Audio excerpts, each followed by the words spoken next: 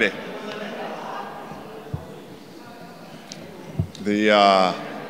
Wow, this is very formal now. We got the microphone and everything. So I know we've all talked about this this morning's speaker, but just to formally welcome the General and his son Shay to join us here at Boathouse this morning.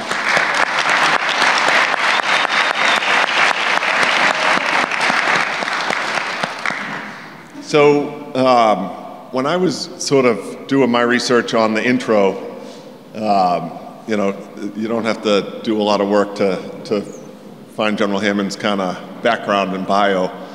But one thing, and it kind of relates to our world a little bit, was one of the pieces when you search his name that comes up is LinkedIn, and his LinkedIn profile. And you know, we interview a lot of people, we hire a lot of people, we go to a lot of people's LinkedIn pages and look at their background. And there was nothing sort of more impressive than going to General Hammond's LinkedIn page.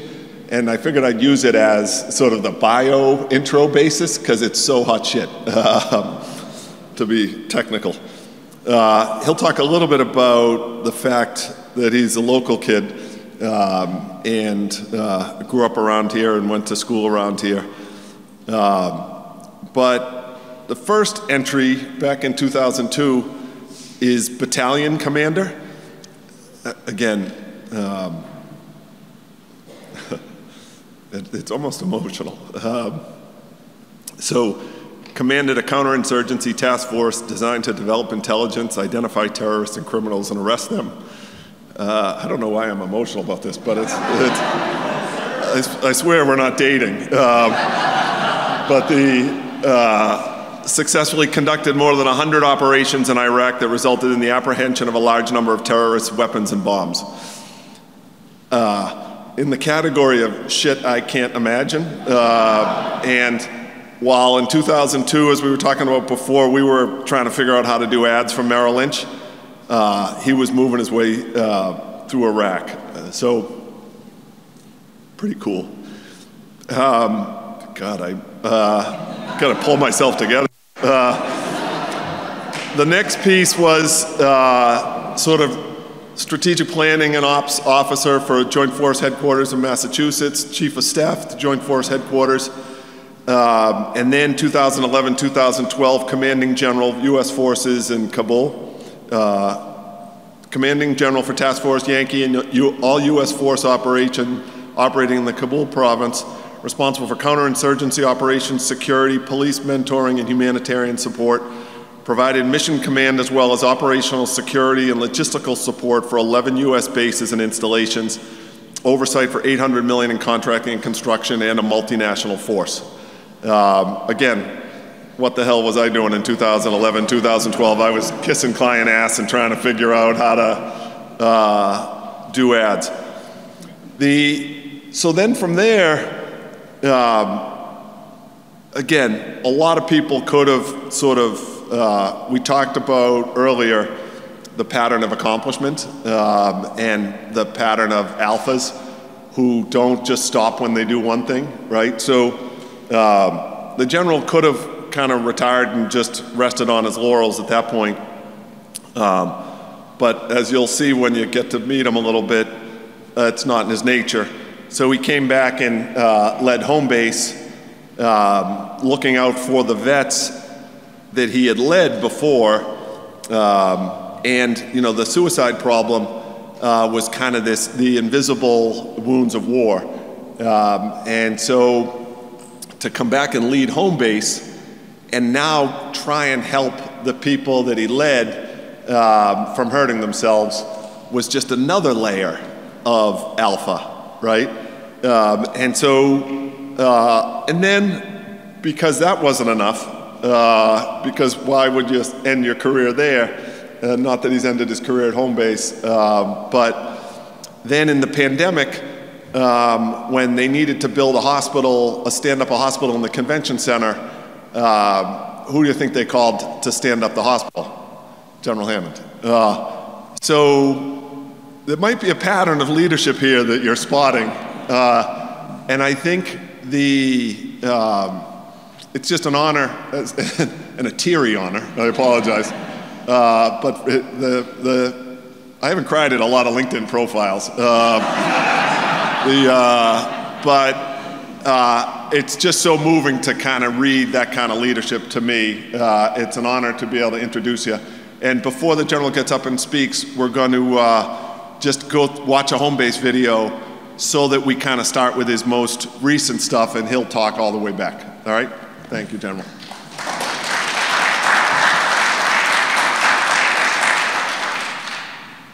Most people, when they drive down the road and they see a car on the shoulder of the road, they don't think about it. But for us veterans, we drive down the road, we see that car, it takes you back to Fallujah. For example, it takes me back to the car that hit my truck and exploded and killed my Marines.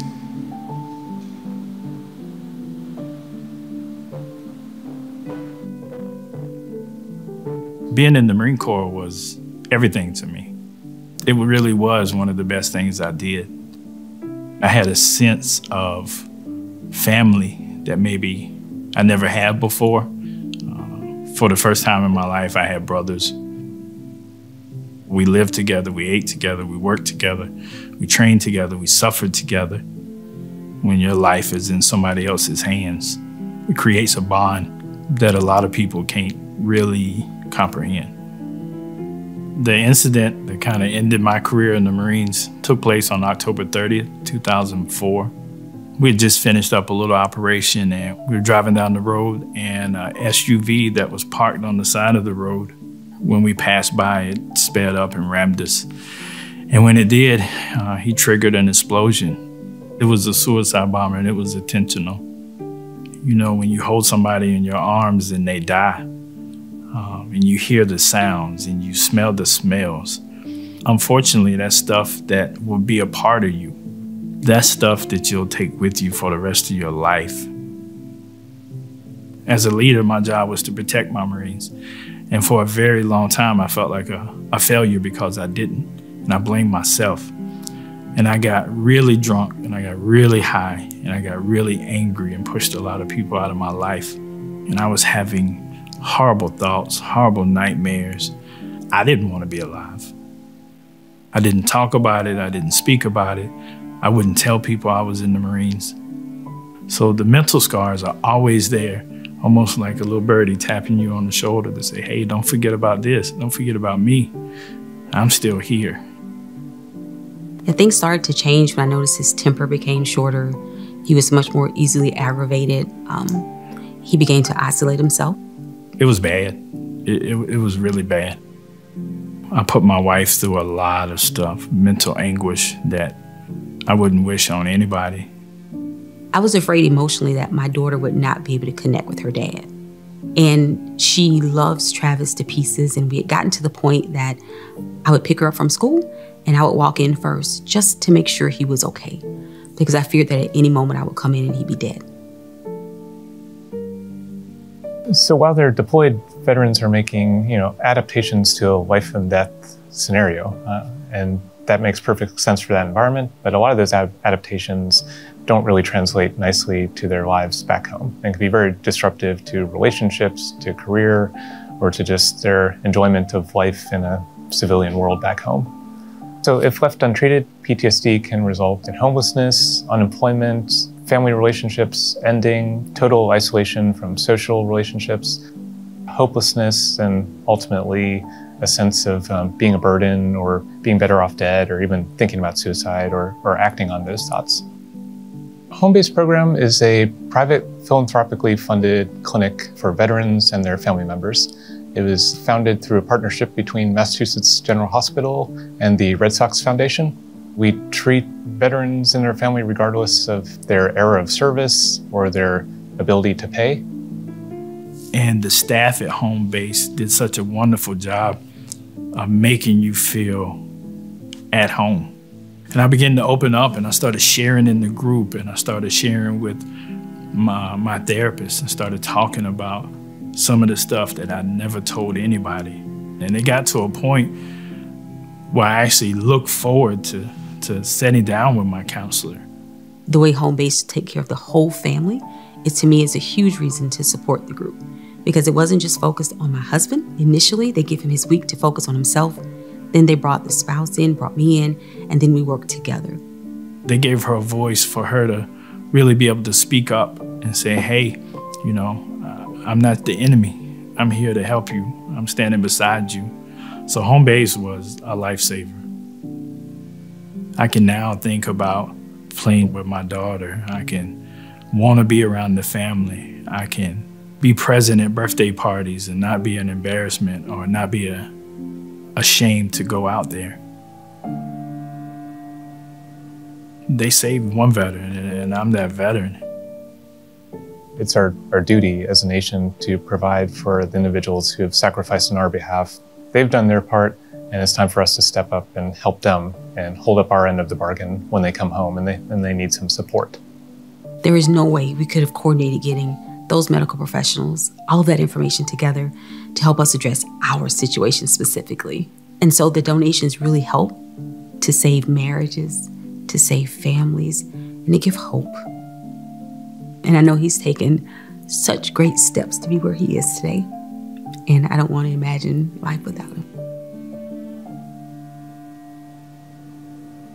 It's a humbling feeling to know people care enough to change your life positively. When you think you're alone or by yourself, you're not. And for someone to care enough, there's nothing I can ever do to repay that. I can only simply tell them thank you.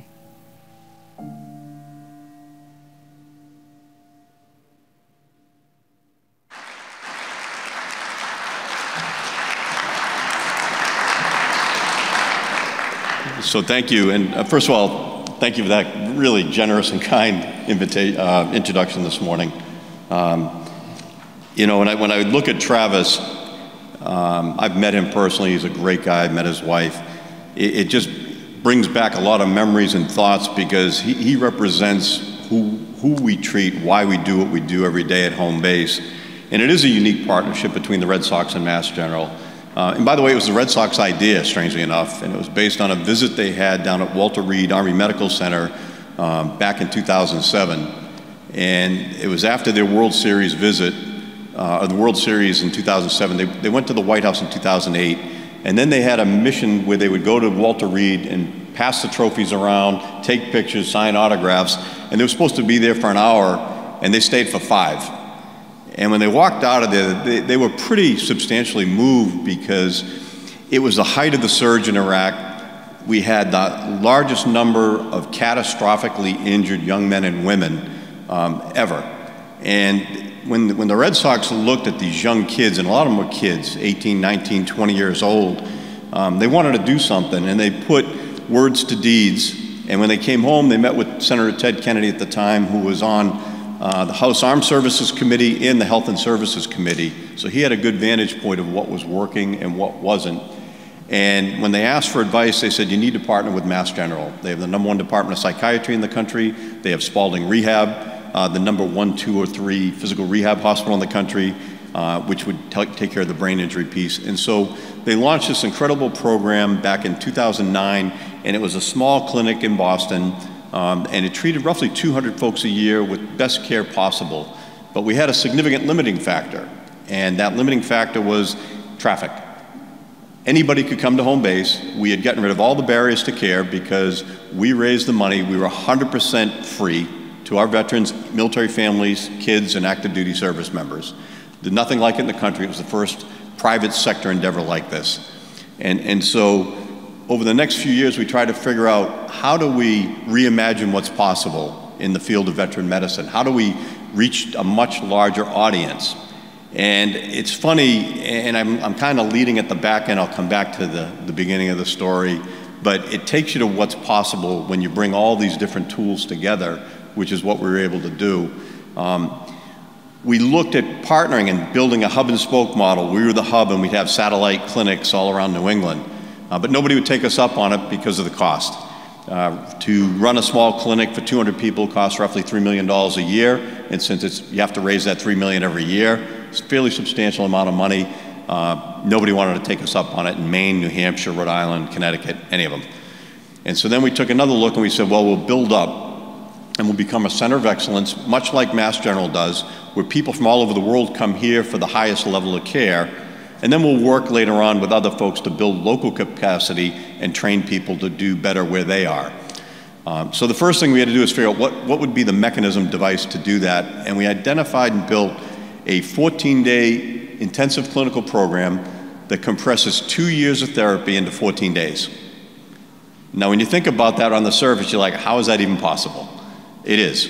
Because if you just do the math on it, most people go to therapy once a week for an hour. If somebody does group therapy, they go once a week for an hour. So what these folks do is they come for 50 sessions of group therapy, 50 weeks. They come for 15 sessions of individual therapy. They do a 6-week mind-body medicine program that's compressed into that 14 days.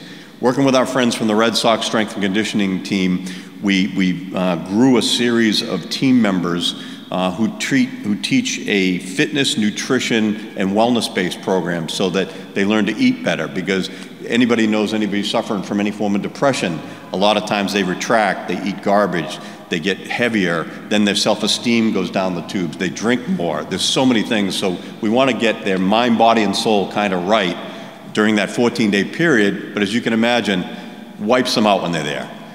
Really does a number on them because it's so hard and demanding. And they're talking about things they never wanted to talk about again. They're talking about the worst day of their life in many cases. And who wants to keep bringing that up? And so through this program and by creating this mechanism, by the way, everybody at Mass General told me it couldn't be done. It'd be too expensive, nobody would come, and it'd be too hard to do. And as John pointed out, that, and my wife will verify, when somebody tells me no, that's a battle cry. Now I got to prove you wrong.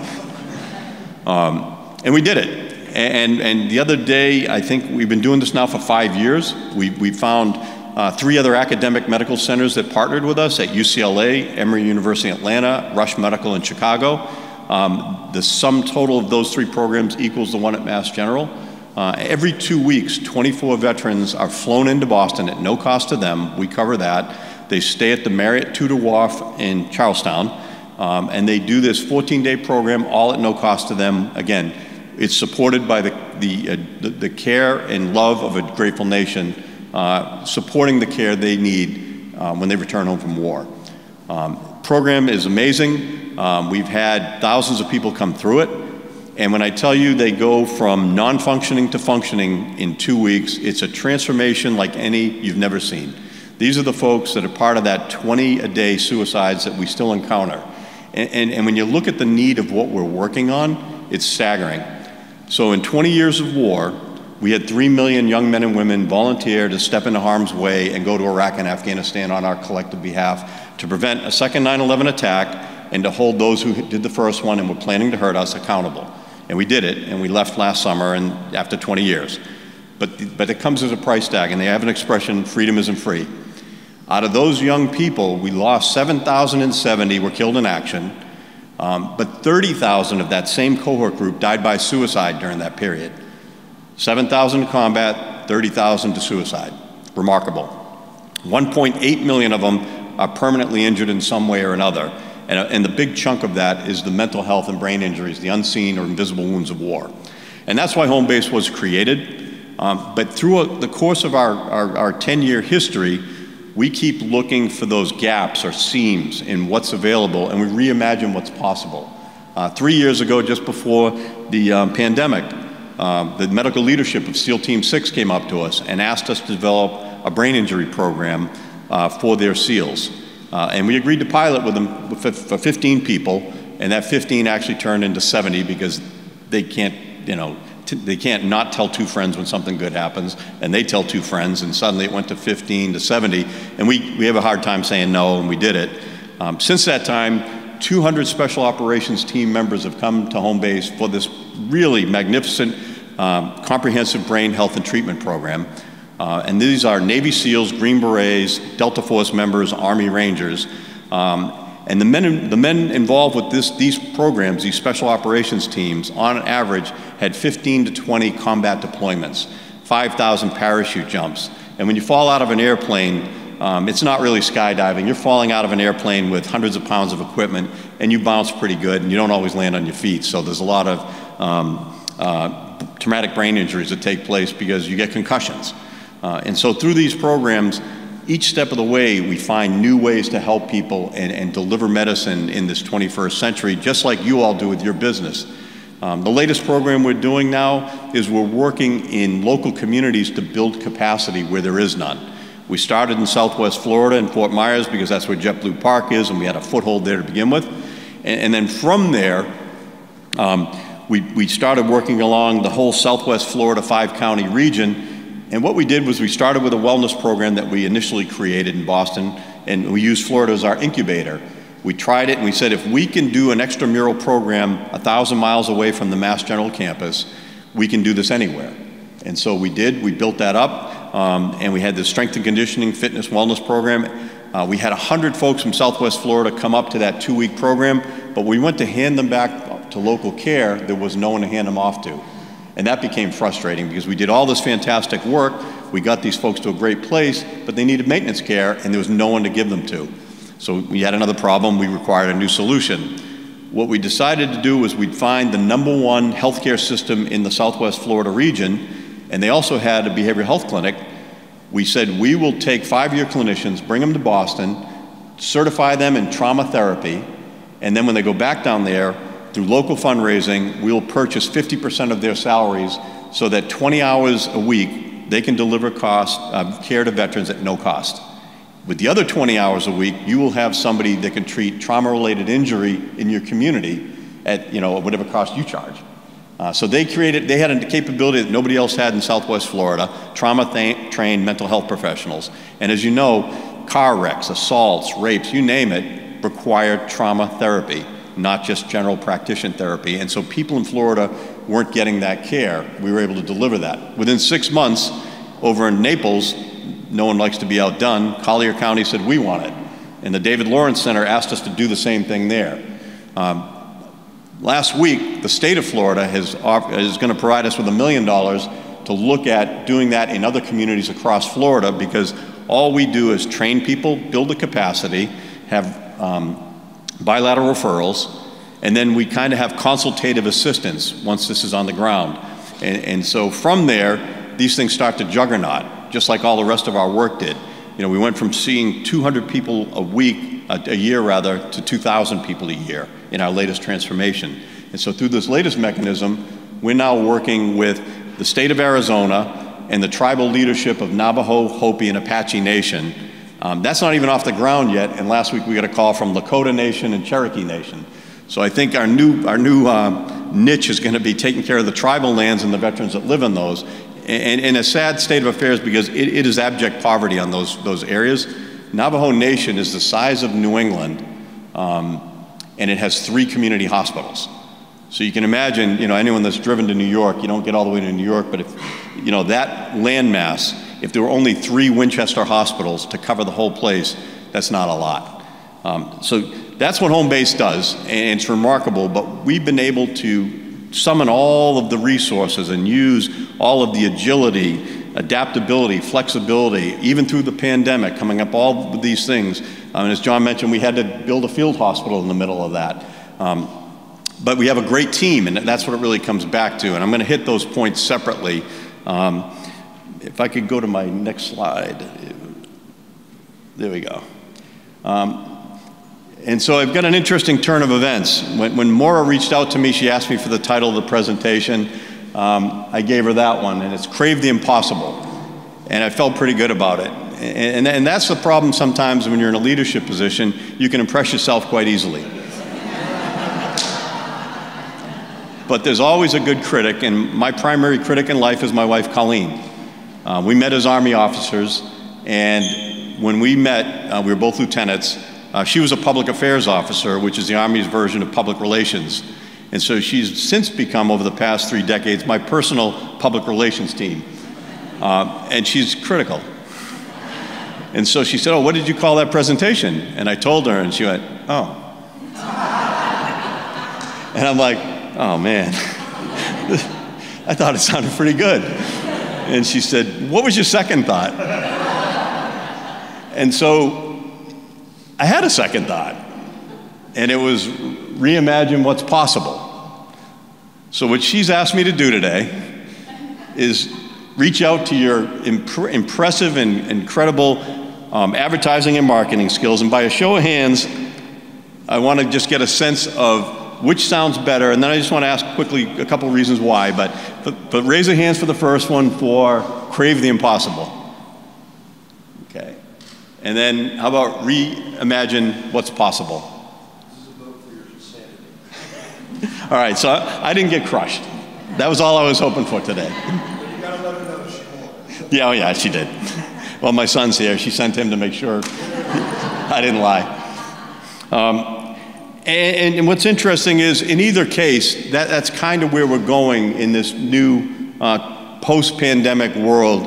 And you know, as I've been looking towards the future, if you just take a minute and read this, I threw this thing together because, frankly, it kind of captured where we are in the world today. And it talks about the fact that we live in a world that's exploding with innovation and technological growth. We operate at the speed of thought, communicate at the speed of light.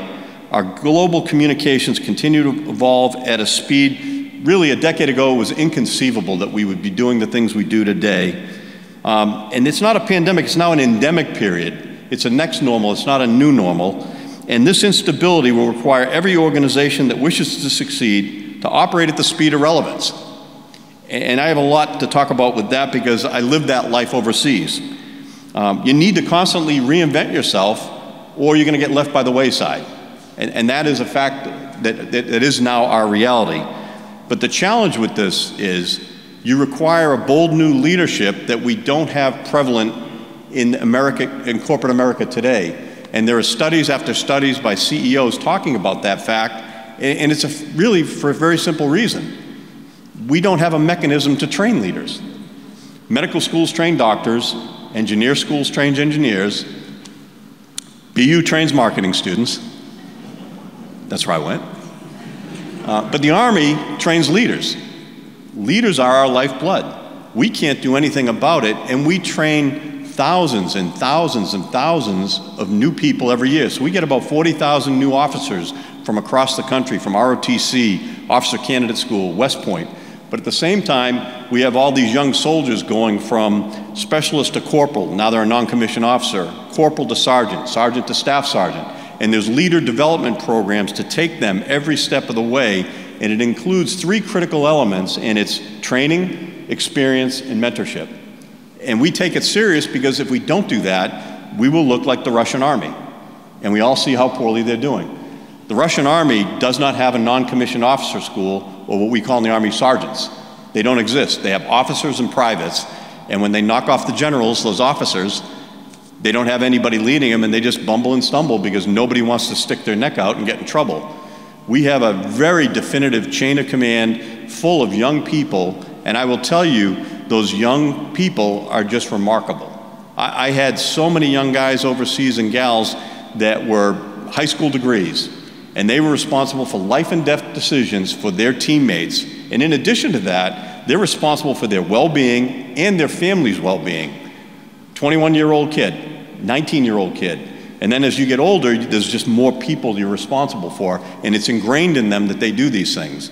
There is no replicable version of that in American academic world. If you go to Harvard Business School, you might get 1 class on leadership during a 2-year program, and I'm telling you, 3 hours a week for a couple of weeks isn't going to replicate what we do. And so we're able to build leaders, and that's what we do. And so what I'm hoping to do today is just kind of talk about some of the lessons I've learned over this time and share those with you so that you can kind of make some assessments on how you want to approach it, because you certainly aren't going to join the Army and spend 6 years and then come back here to Boathouse. But the problem is, if people don't try and self-improve in these areas and do a little professional reading and try and learn some of these things, you can't catch up. And the end result is we've got a generation of young people that are leaving their jobs right now because they're coming out of the pandemic, and then suddenly people are saying you got to come to work. That's a big bummer for some folks that some kids never even started. They never had a place to work. They came in during the pandemic and worked remote. And then there's a lot of other people at the mid-career that are saying, I want to change. And so if it's not an empowering environment, it's not a place where you feel like you're being taken care of, where you have opportunities, all these different things that we look at, and I know that's why you're here today. You're trying to work on these skills. That's how you retain top talent. Certainly money will work, but that's a mercenary approach, which only keeps someone as long as someone will pay them more. You want to build teams, and that's how you succeed. So as we look at this, we're going to have global disorder and instability for quite a while moving forward. And when we look back, there's something called the fourth industrial period that began actually very quietly a couple of years ago. And we all know about the different industrial revolutions. The latest one actually began a few years ago. I think it's 4 or 5 years ago, but it was very quiet and subtle. And you started hearing about the Internet of Things and all these different things that were being quietly slipped into our life that were changing our lives and changing the way we were doing business. But it really wasn't until, and we all know 9/11, transformational changes took place after that. The pandemic in 2020 really brought a lot of this to light because it derailed supply chains. It changed entire business structures. Everybody went remote. Telehealth became a new thing that it wasn't. And it changed every aspect of our lives, and there is no going back. There's only going forward. There'll be some type of hybrid version moving forward, but we won't go back to 2019, and you can't. Change is there. And so as we look towards the future, you have to figure out, how do you leverage that? How do you see the opportunities and challenges on the front end of it, not on the back end as it goes by, because then you're a bystander. And then there's those that just ignore it. And there's a number of reasons people ignore it, and you've heard people say, we're going right back to the way we were doing business. That's the ostrich sticking its head in the sand, and we know what happens then. Never works out well.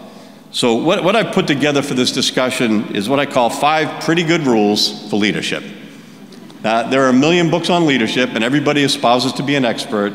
I cringe when I hear that word, because as soon as you say that, someone's going to embarrass you. Someone's going to prove one of the things you just said was wrong.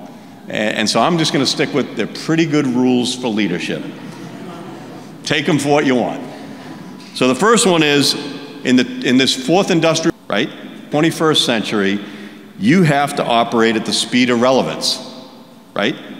If you're not relevant, they're rolling right by you. And if you look at some of the legacy organizations that are trying to cling to the past, they never make it. And there's so many great examples. The best one I always like is Blockbuster. How many people remember Blockbuster? How many people know Netflix approached Blockbuster and asked to partner with them? And they threw them out. That's a stinger. How many people remember Polaroid cameras? How many people know that they invented digital photography and said, nah, we have such a great business with film, why would we introduce that? Because it would cannibalize our other business. Where are they today? And they were a powerhouse. And so when you look at those easy examples of powerhouses that owned us, I mean, there was a Blockbuster on every block in every town, and they're gone. They just vanished overnight. And so as you look at that, you got to operate at the speed of relevance. The next one is, you got to set the conditions for success. It doesn't just happen. You've got to work on your skills. You've got to know what you're doing. One of the things I always talk about is the fact that you've got to understand fear, because one of the top things that stop people from reimagining what's possible, moving forward into a new direction, is fear. And it's fear of uncertainty, it's fear of the unknown. That's principally what it is.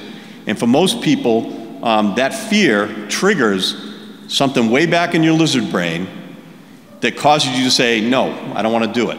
It's too scary. I like what we're doing. This is safe. This is working. Let's stick with what we do. And I've run into it my whole career. And I'll share a quick story on that in a moment, but that is something that's real. And so that's one group of people that'll stop you. Then there's a whole other crew of miscreants that will try and stop you because they just want to stop you. It wasn't their idea. It doesn't fit their narrative. They want to go in a different direction. They're not even looking at whether it's good, bad, or indifferent, but it's not going to help them in their career, so they're going to stop it. And they're the worst. I have more empathy for the folks that are just afraid, because you can work them through it. when you find these miscreants, you got to just work around them and try and get rid of them when you have a chance. And I've done that in my professional career, and that really is one of those good moments. Because you know how much they've cost the organization and they've hurt people professionally. So when you can put a bullet in a miscreant, that's always a good day, figuratively speaking. The next bullet, a lot about leadership, becoming an expeditionary leader. And so that's something, I thought I knew a lot about leadership before I went to Iraq. I was at the 18-year mark of my career. I had gone through all sorts of leadership training, officer candidate school, my officer basic courses, my advanced courses, all this training. I had a lot of experience as a platoon leader, a company commander, a battalion operations officer, all the right assignments. I even went to Boston University for 3 years and taught leadership and ethical decision making. So I'm feeling pretty hot stuff.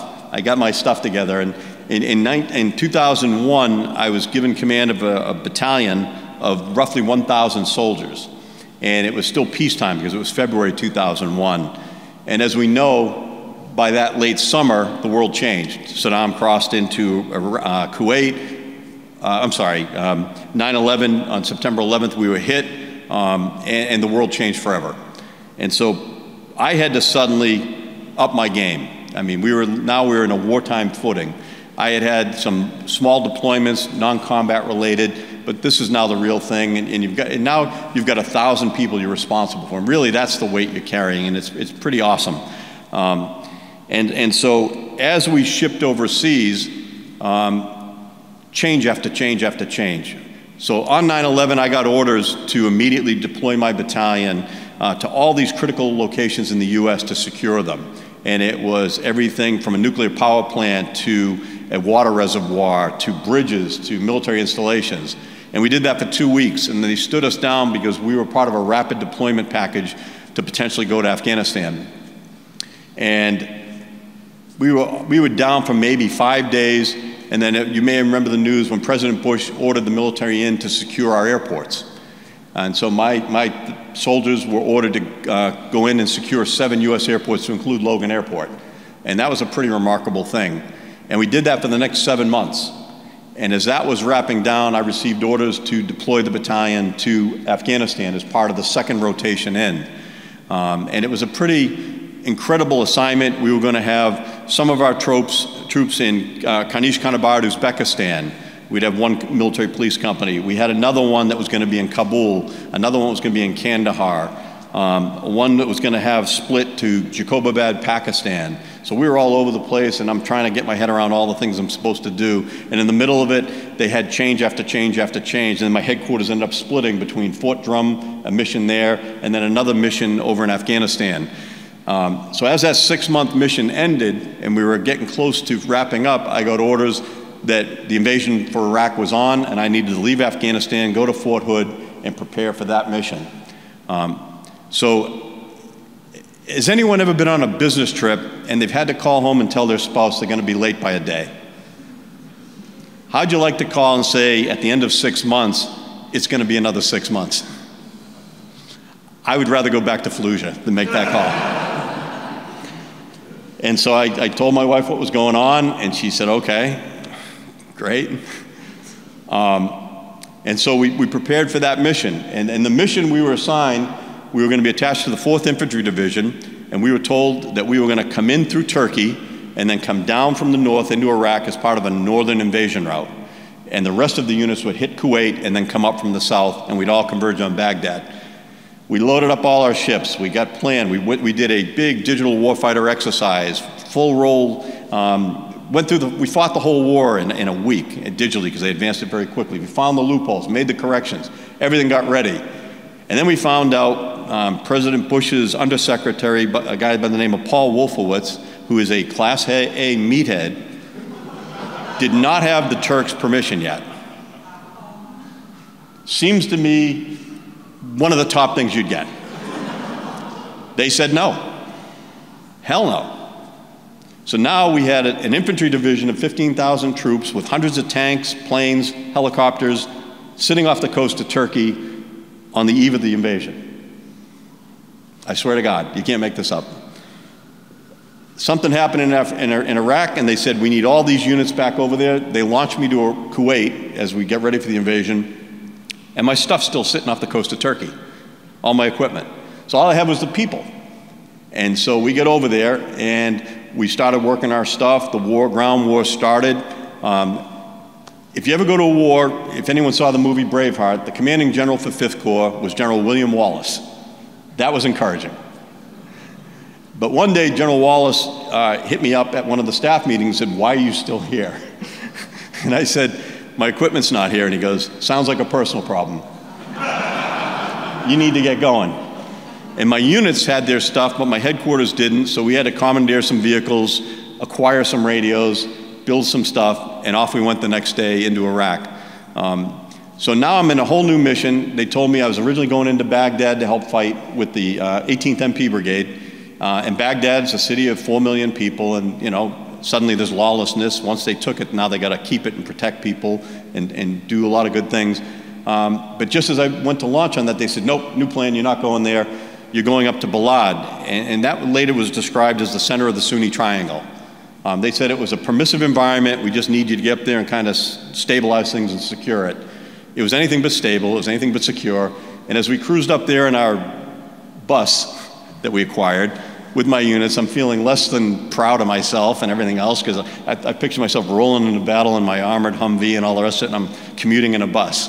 So we get there, and it was anything but permissive. The place was under attack every day. The base we were securing in the region would eventually house 35,000 troops. We were the first 200. And you can imagine something the size of Charlestown with no fence around it and bad guys everywhere in the heart of the Sunni Triangle. So we were under attack almost every day. We got 25 mortar rounds, rockets in every night. And we had to build some security as they built this out as the core logistical center where all the stuff in the world would come in. And as we move forward, I'm imagining myself, things are going to get better.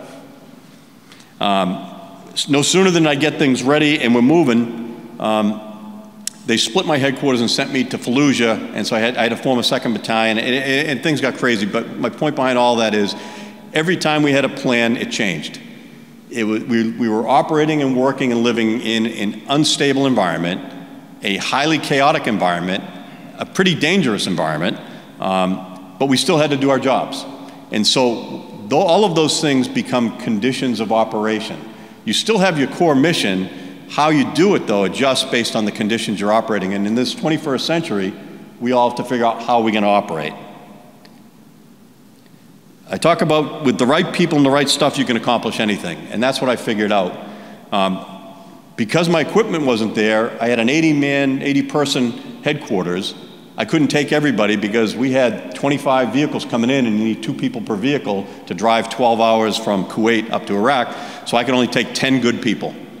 And with 10 good people, I ran a battalion of 800 people for about 2 months. And I was able to do it because we picked the right 10 people. And as you all know, I'd rather have 10 good people than 30 mediocre.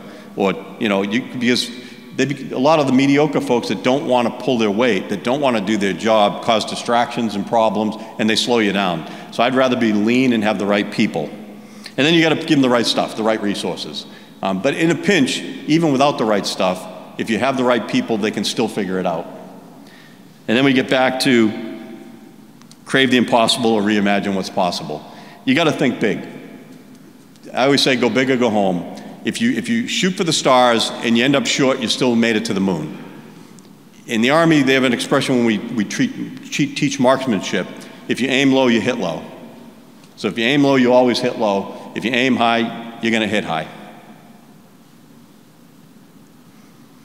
So as you operate at the speed of relevance, and these are just some pictures from Fallujah in 2003. How do we get over that?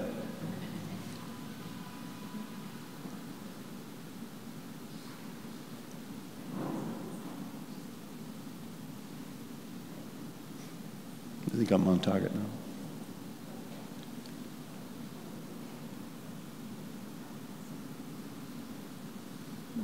My slides are all ate up right now.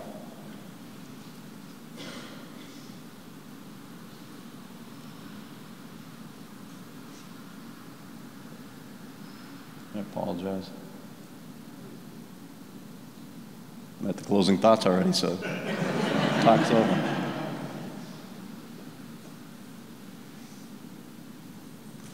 This is where my aide would take away the clicker.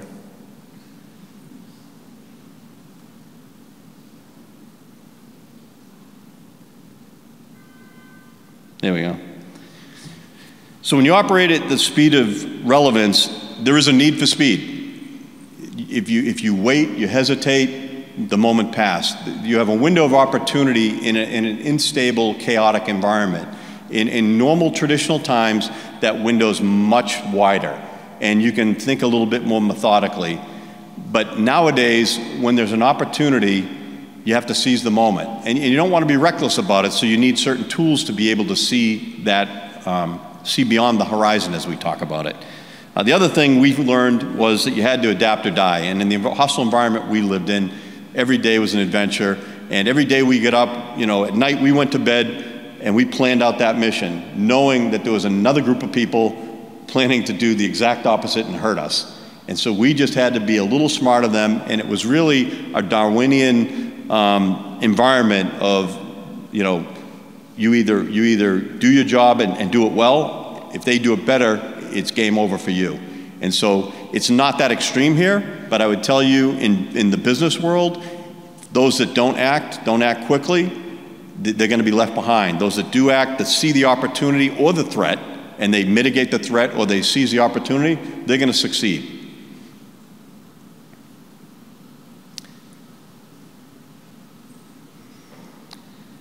When we talk about setting the conditions for success, that's an important part. If you don't like the construct, the operating environment you're in, don't accept it.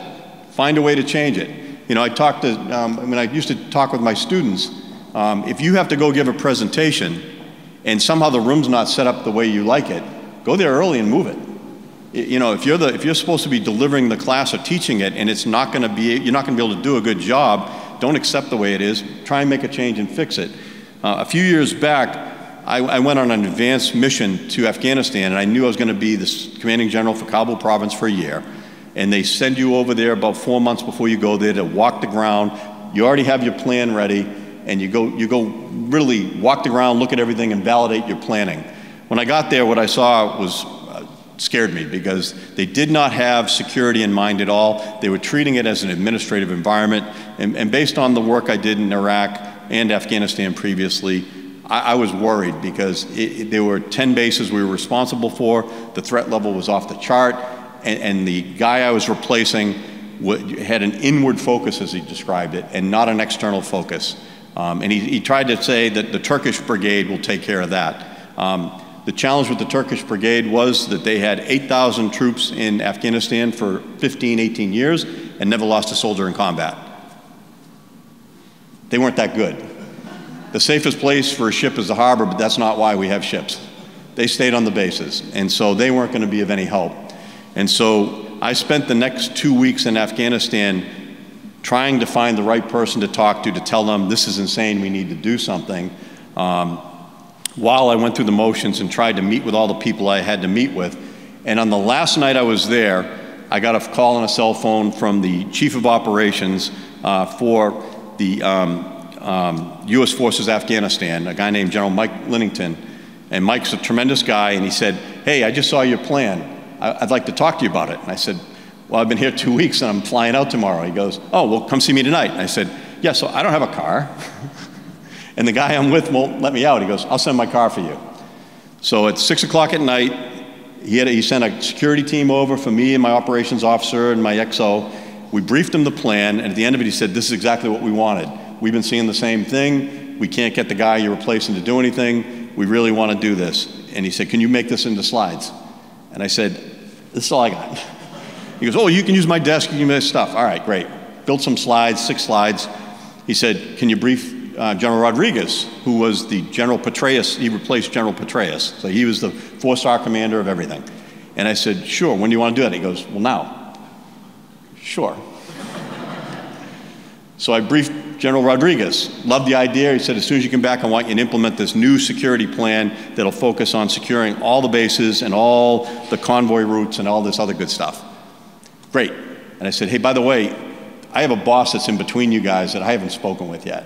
And he's not going to be pleased that I jumped him and went to the top guy in Afghanistan. Oh, don't worry about it. We'll take care of that. They didn't. I landed in Qatar. My phone was blowing up. Everybody in the world wanted to kill me. I didn't care, though, because right is right. And when we came back, it took several months to do what we had hoped to do. And I'll show you the outcomes and why it was important in a moment. But the key was we did not accept the status quo. We did not accept the construct because it was wrong. I knew it was wrong, and it would be on me if I allowed it to continue. You've got to learn to manage fear. Fear is that thing that there are a million reasons why people have fear. There's ways to get around it. For those that dealing with uncertainty, you need intelligence. In the Army, we call it intelligence. You can call it information in the private sector. There's so much information out there in open source on every business because everybody does press releases. So you know what your competition's doing because they tell you, they brag about it. The other part is you got to manage that with situational awareness. And that was a valuable lesson I learned in Iraq. I used to get these amazing intelligence briefings on all these things, like we would have a target, they were going to have all these weapon stuff, and I'd get there and it was a toilet, it was an outdoor commode. And we had all these guys looking foolish. And so after that, we worked our human intelligence sources, spies. And we built an incredible network of spies. And that took a lot of work. And I had to divert resources to get the intelligence I needed. But once I had it, we were executing a different raid every day, capturing tons and tons of explosives, weapons, mortars, rockets, you name it. That otherwise they'd be shooting at us. So, I mean, we had a vested interest in this. But it was the investment in intelligence collection that allows you to make informed decisions.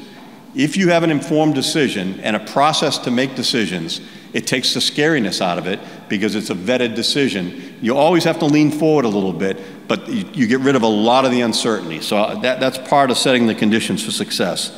And then as you build out your operations, you have to continue that because you want to see when the trends change. Going back to my idea, I thought it was a great idea for my title until I got an from my wife.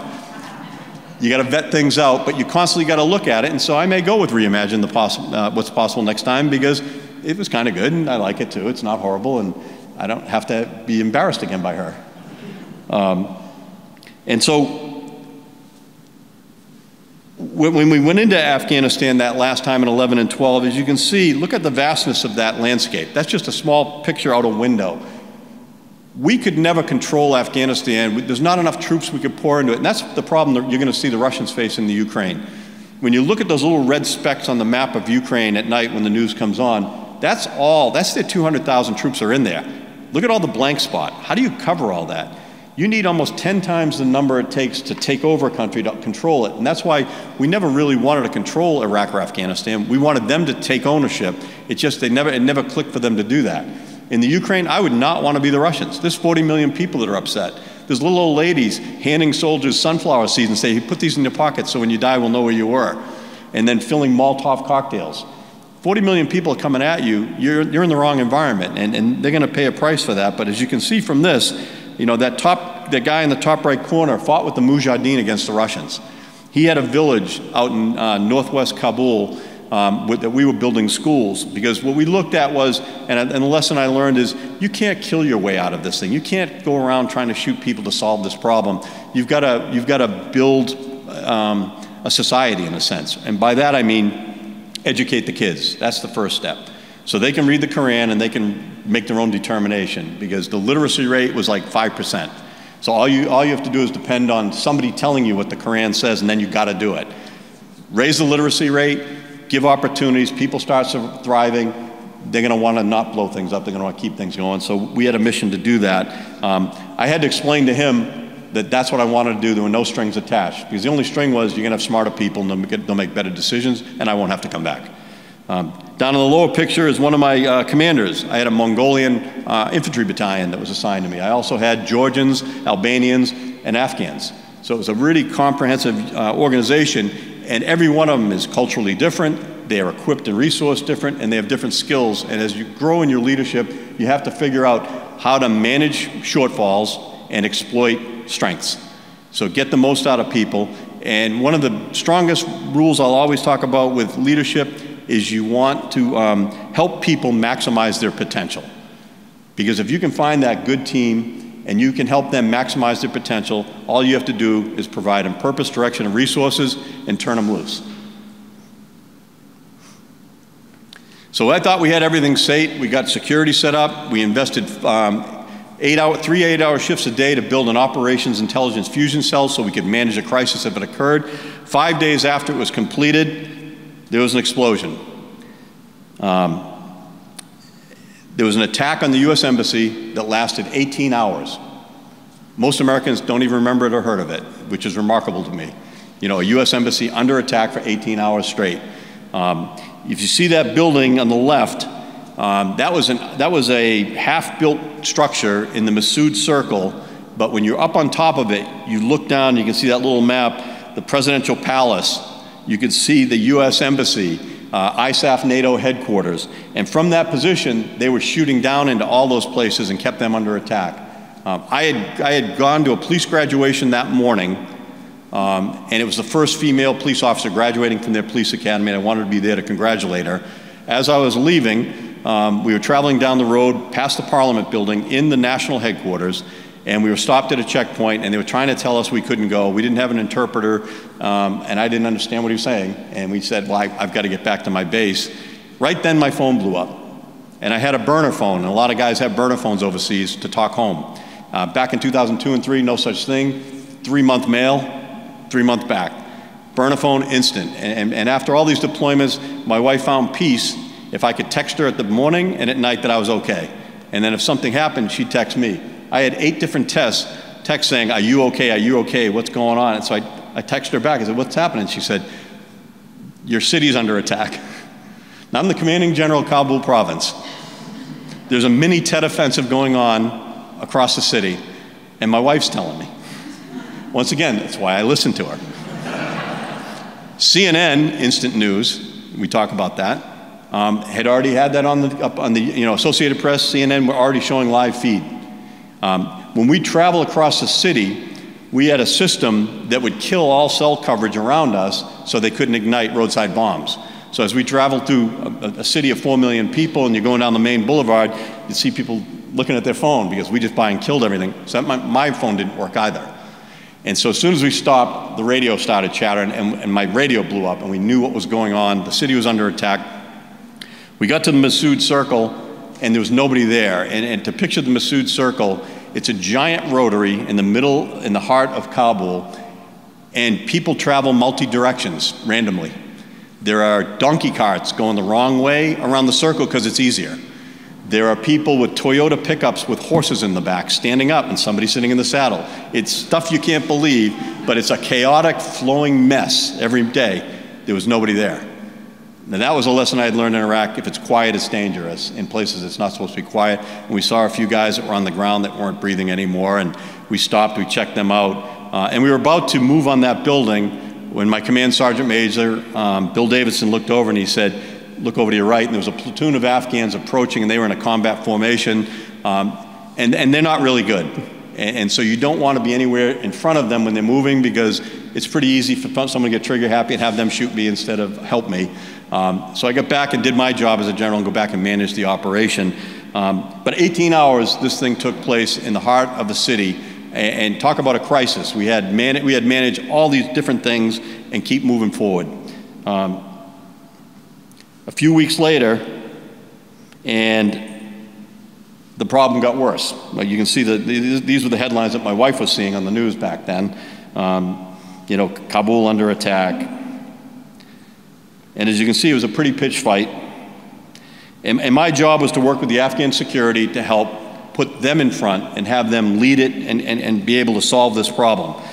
But we can only let it go on so long, and eventually we had to step in and help them out a little bit. And the guys in the top right corner, there was some Norwegian Special Forces and British Special Forces that we integrated with them so they could still get the victory, but they had a little help. And they were bringing it to a successful conclusion. I was happy to find out from the special operators that they had all the doors and windows wired with explosives. So if I hadn't listened to my good friend Sergeant Major Bill Davidson and we weren't running in there like the cavalry, it would have been a short-lived experience when I opened the door. So good lesson learned there. 3 weeks later, October 29th, mass casualty attack. We lost 17 soldiers that day. A suicide bomb truck drove into the side of an armored vehicle, instantly killing our 17 troops. Also, along with, as that wreckage, you can see the wreckage there, when it came down, several Afghan children were killed, a couple Afghan people, and we had our behavioral health dog. I just finished my command and staff meeting. My aide came in and announced that there had been a mass casualty event, and it was one of those situations where there was no book for this. There is no doctrine for that. And so I gave some initial instructions to my staff to get as much information as they could, find all the resources that we had at our disposal, because we would have to recover the remains, we would have to medevac anybody injured, we would also have to recover a 30-ton Hulk in the heart of one of the busiest cities in the world. And we had none of that equipment, so we had to figure all that out. I told them to meet me in the office for 5 minutes. I went back to my own office, closed the door, sat down and went, crap, I don't know what to do. This is not something in the playbook. There's no plan for this. And so I just sat there for a minute, closed my eyes, took a couple deep breaths, and we call it a leadership moment where you just kind of get all the thoughts out and then, you know, get all the nervousness out, all the self-doubt out, because we all have self-doubt, especially when we go to take on something monumentally big, scary, and important. But this is a case where in 3 thoughts and sketch looking for me to tell them what to do. And so I had to take that 3 minutes and just gather my thoughts and sketch a framework for ideas. And then I shook it off, got up, opened the door, brought everybody in, and we got to work. And it was pretty remarkable because we had to get cranes in from somewhere to move that Hulk, because we had to remove this as a visual symbol of the Taliban's ability to degrade the government in the Capitol, right in front of Parliament. It was a visual reminder. We had to get it out of there. We had to recover. There were no survivors. We had to recover the remains of 17 folks, some of them intermingled. What a gruesome, horrible job, and that's one of the reasons why we have such an important job for home base. They weren't trained for that. These are 17, think of your kids and friends at 17, 18 years old. Suddenly they've got to go into a mass casualty event that they're not trained and prepared for, and pick up pieces and parts of people. Horrible, horrible situation. But at the same time, we also knew from experience, there's usually a second attack. So you can't just go in there and do that. You've got to go secure a wide area around that to protect the people doing this. Very complicated operation. I couldn't have been more proud of my folks. Again, I had an amazing team that we grew, built, and trained, mentored, developed. And I didn't go to the site very often. I picked my deputy commander. I sent him there with a handful of key people that I knew I could count on, and they made it happen. Remarkable. And that's what happens when you let people do their jobs. You can kind of see they had to fly everything out. And so I'm going to get into expeditionary leadership real briefly, because those were the tools that allowed us to succeed in Afghanistan. Those are the tools that have allowed me to succeed in the private sector. And there's just a little list of things that we look for as attributes. As a leader, you got to lead from the front. In the Army, they teach us you eat last. You're responsible for ordering the rations. If there's not enough there, you don't eat. It's your fault. You don't eat first. When the soldiers endure certain pains and challenges, you're right there with them.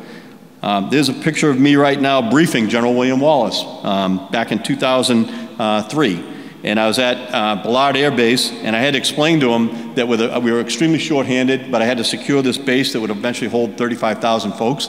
I had an odd experience where an Air Force colonel came up to me and asked me if I was responsible for security, and I said, yeah.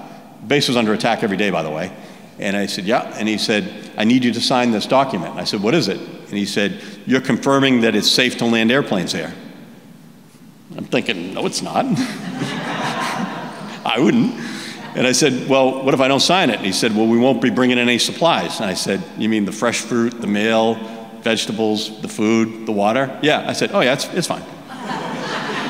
I'm not sure what you're going to do with this contract later if it's not. But because it was not mine to mix and match and use some initiative and innovation, there was an aviation unit on post that was not mine, but they lived there, so they had a vested interest. So if you look at a perimeter of a thing as a big circle, 360 degrees, I would cut out chunks of the circle and give responsibility to other organizations and say to the helicopters, every time you fly out today, I need you to go to the top right corner. and fly in and out and check it. They're going to think you're doing something. It's a bluff. But you might see something, you can call us and we can send land troops. We had long-range reconnaissance units that would go out and they would exfiltrate on foot. And I say, okay, you guys go in and out this side. And so through a hodgepodge means, I was able to cover all 360 degrees one way or another, sort of. But as good as I could. I briefed that to General Wallace, and he liked it. He understood we showed initiative and things were going well. We were raiding weapons markets. We were getting all sorts of lethal weapons off the street that were going to come at us. No good deed goes unpunished. And I'll talk about that in a second, but lead from the front, flexibility, agility, adaptability, innovation. You guys know all these words, but challenge every premise. Don't accept anything for fact. I bought that bridge so many times early on in my career where I'd get intelligence reports that would tell me something and it was not true. Or somebody would say, this is the way we need to do it, and somehow I thought they knew something that they didn't know. Challenge every assertion and every premise so that you've got a good foundation to build your plan. If you don't challenge it, that's on you. If you take somebody's word for it that that's okay and this works, nobody would do that with a contractor. But you certainly wouldn't do it with your life, and you shouldn't do it with your business.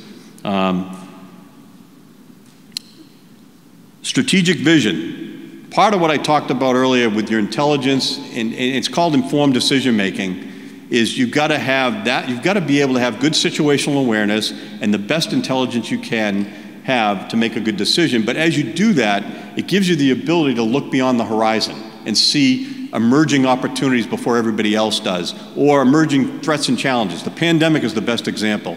Talk about a slow curveball coming for your forehead.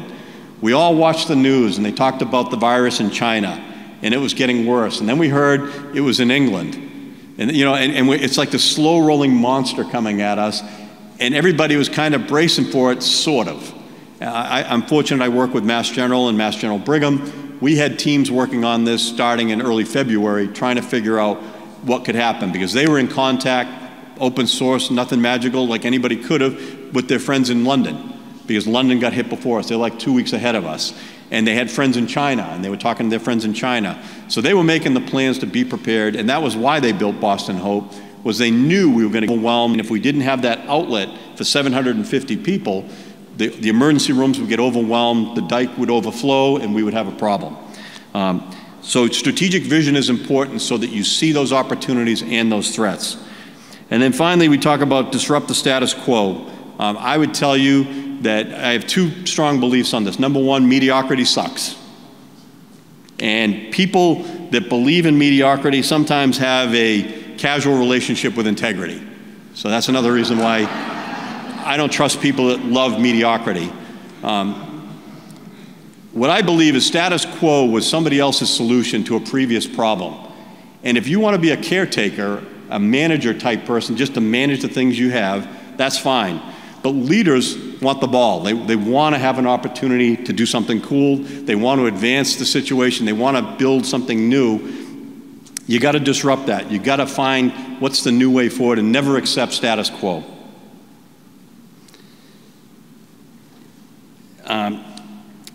When I arrived in Balad, I didn't have any intelligence, and we had to create those situations. And that was back in the Sunni Triangle. What we found very quickly was something opposite, and I shared that with you a few moments ago. The place was really bad. We were getting every convoy came in, got hit.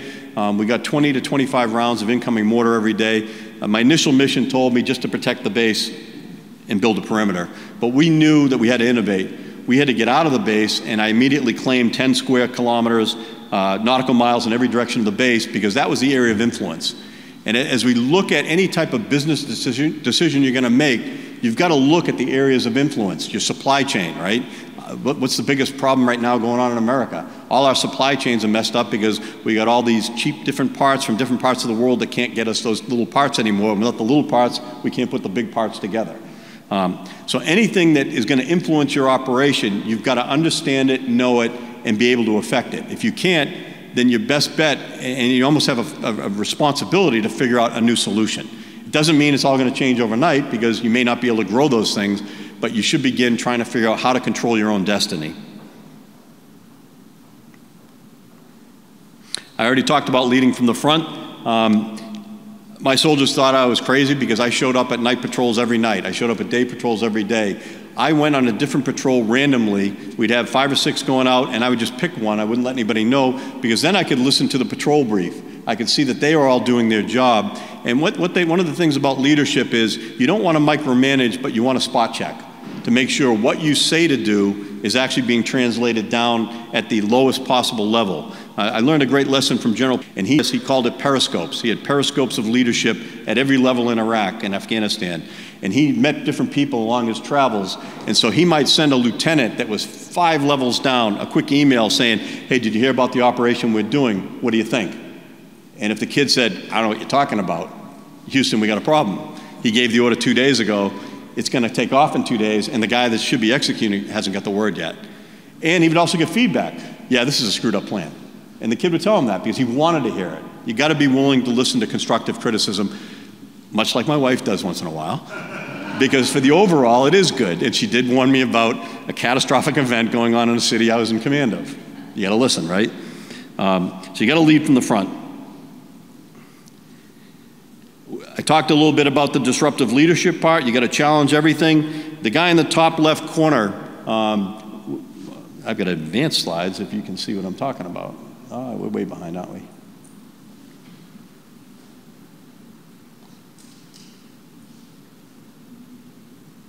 So the guy in the top left corner was a bomb maker. And he had, and you can see some of the stuff, we took these type of caches off the street every day in our raids. We had, our intelligence network was pretty good. I had one guy that was a spy for us. His father was the head of the Republican Guards, and he had daddy issues. He hated his father. He wanted us to shoot him, arrest him, anything we could.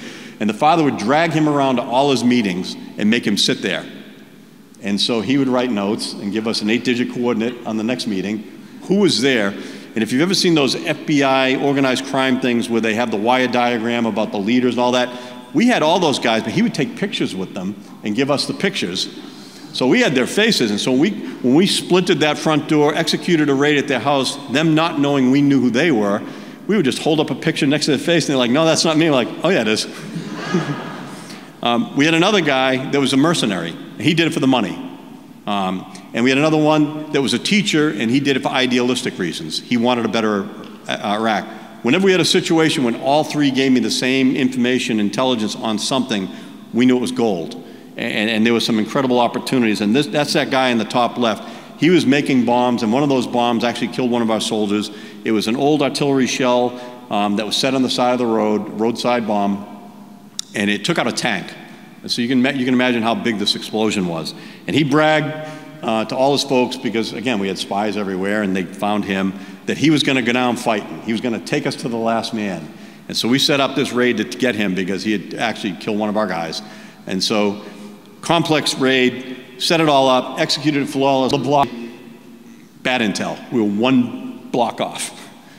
We had circled the block, we had come down, searched everything, and all of a sudden we had to get, somebody that knew, brought him down. They're like, maybe it's that one. Sure enough, that's where he was. We got him finally. By the way, he didn't go down fighting. He actually wet his pants, literally, and was crying.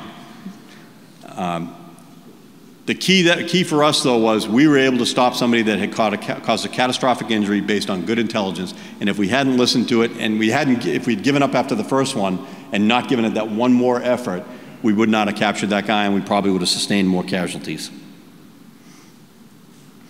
I talked about the fact that if you have the right people and stuff, you can accomplish anything. And so building a great team is the key. You've got to resource them, but you've got to develop them, nurture them. You've got to work with them to try and maximize their potential so they see a future.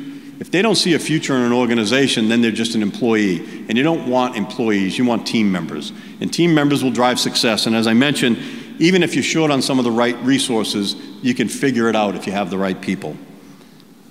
If you don't take care of them, as they're seeing across the country, their next boss will. You guys can figure that one out. And as I mentioned a moment ago, leaders provide purpose, direction, and resources, and then empower their subordinate team members.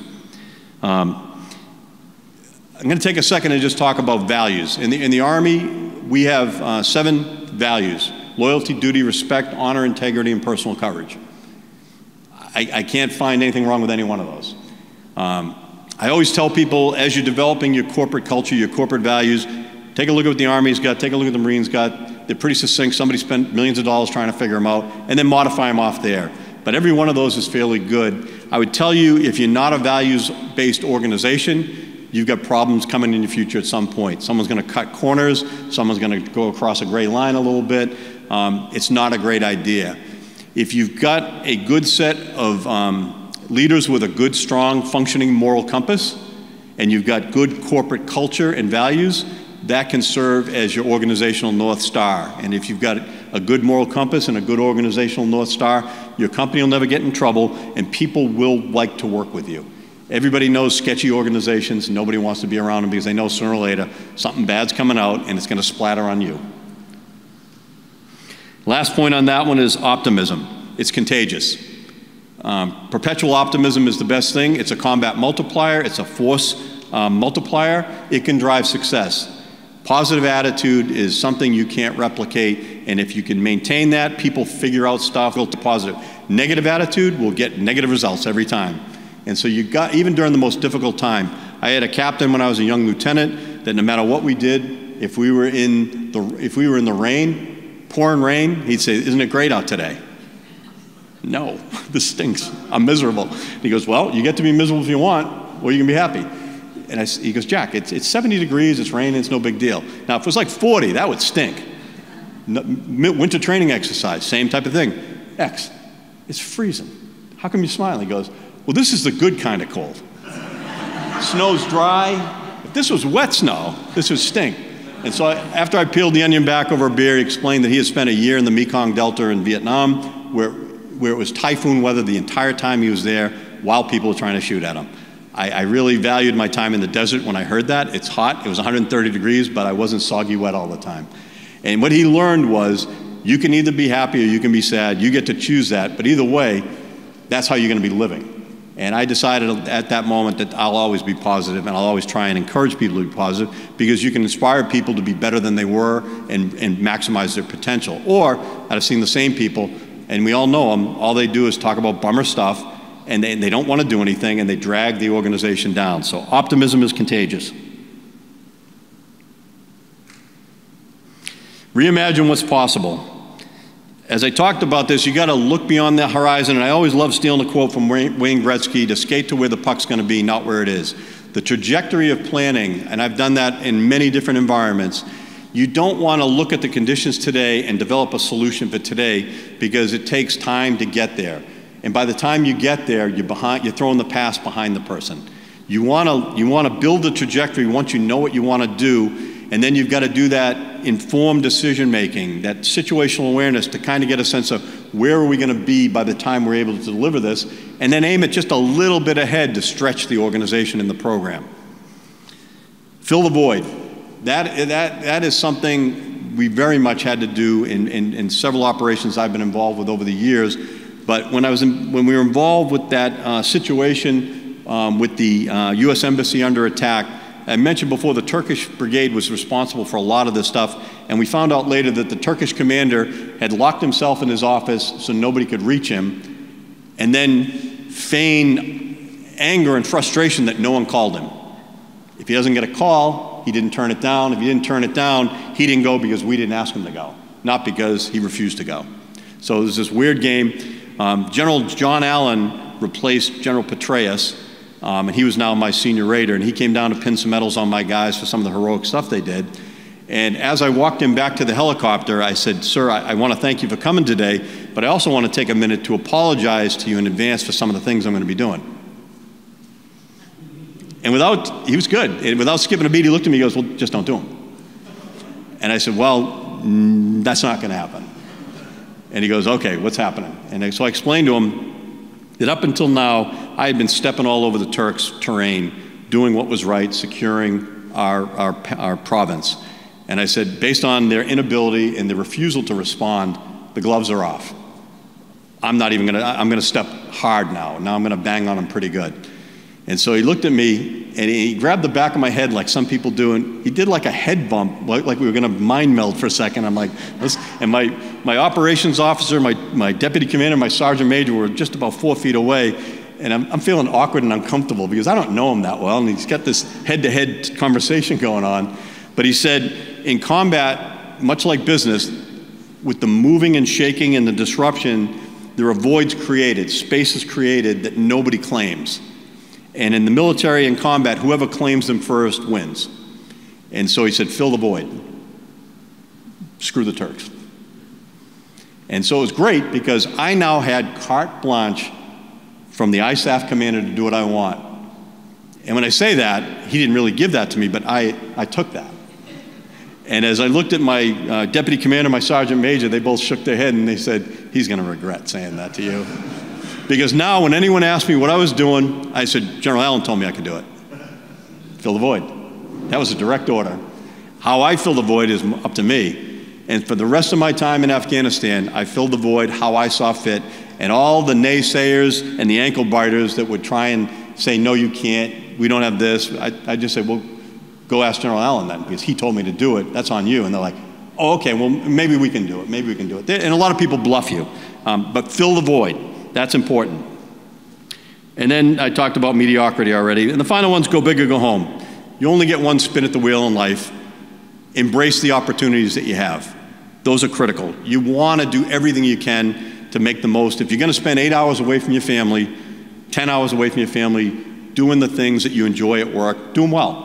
And make them important to you. Because if they're important to you, they're going to be important and you're going to be proud of them. You can look back and say, you know, we did pretty good on that one.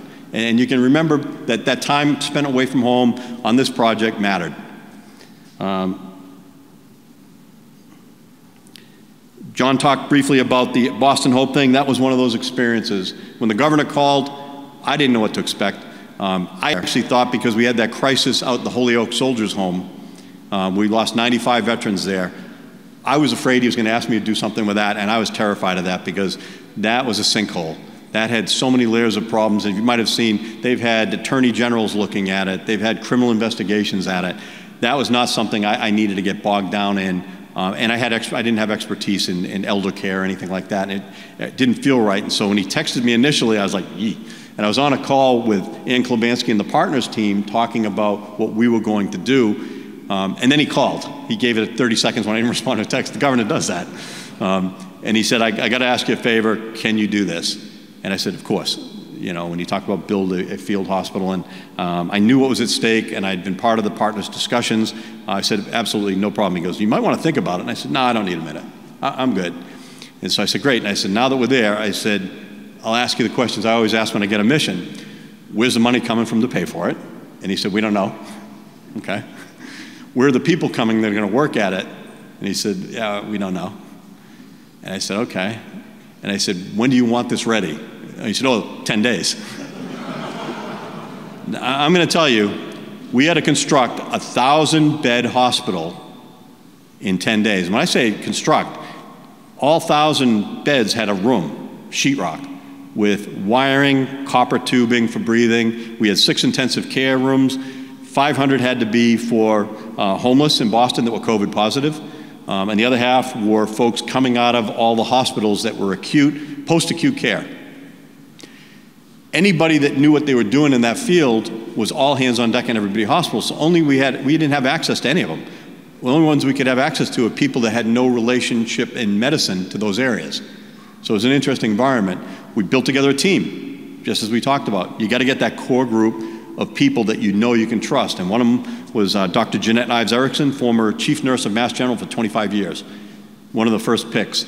My chief operating officer, Mike Allard, at home base was the first guy I called just to let him know, hey, I'm going away for a little bit. And he goes, can I come? Sure, now I got 2.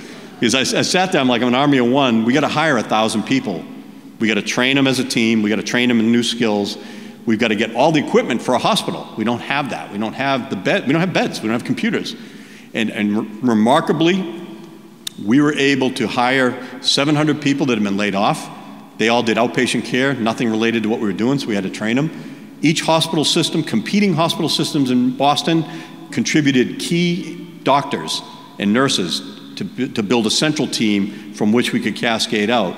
We developed an amazing plan that we just built 40-bed wards, one at a time, staffed them on a rolling basis, and then started taking patients. And we took patients on day 10. Day 7. So by 7, we did it. We had Suffolk Construction working 3 shifts to build the thing, while we had Mass General coming in with infectious disease to make sure they built it right, and they had to make adjustments. But hiring 1,000 people, training them as teams, cohesive teams to take very, very sick people was remarkable. And we were able to build on that. We treated 750 COVID patients without a death or a safety violation, which was remarkable, with a pickup team. And we were also able to enhance it because we started reimagining what was possible based on other experiences, and they all got mental health care while they were there, because it was a very poor population that came to us, and it was part of that disparity in care that we were seeing. We had a lot of Spanish-speaking folks that English was a second language. We had to figure out how to solve that. We had psychiatry appointments using iPads, which home base then took after that because we figured out how to solve a COVID problem. And then we had mental health support for the staff, and we're all hearing about the nursing challenges and et cetera. We started doing that because we found a nurse after a shift in the fetal position in the locker room. And we knew we had a problem, so we had the mental health team from Mass General come down and work stress reduction, anxiety reduction issues, and then we had lunchtime music seminars. We've already talked about Mass General Home Base program. We've been able to reimagine. I've talked about that. Amazing program, but I'm kind of getting right back to the end. We were able to take all those tools and skills over all those years and kind of piece them together. But this time, you know, I'm not working on government subsidies of equipment that they might give me, will give me, won't give me. My unit went to Iraq with no body armor. We didn't have up-armored Humvees. We had canvas door Humvees with fiberglass doors. Swiss cheese as far as bullets goes. Going into this environment, working with the team we have now and leveraging the incredible resources of Mass General Hospital, Harvard Medical School, Spalding, the Mass General Brigham system, and the Red Sox. You know, to use a bad baseball metaphor, we started out on third base, but we've been able to really bring it home and then develop new and innovative treatment models that are changing and saving lives every day. I'm just going to end with this last slide. You can read those. If you don't lead from the front or set the example, you can't expect others to do it on your team. Build and empower teams to max their potential is really crucially important. You've got to become an agile thinker, a problem solver, and a go-to person. All the great leaders I know are consummate learners, always reading more, trying to learn more about their craft. Question everything. Be flexible and adaptive. Maintain your strong moral compass. But be disciplined and respectful. You got to accept mistakes. You never accomplish anything great without making mistakes. That's just a known. You got to accept them. You just don't make them twice. And then finally, stay positive. Optimism will carry the day. That's all I've got. If you've got any questions, I think I went close to my time.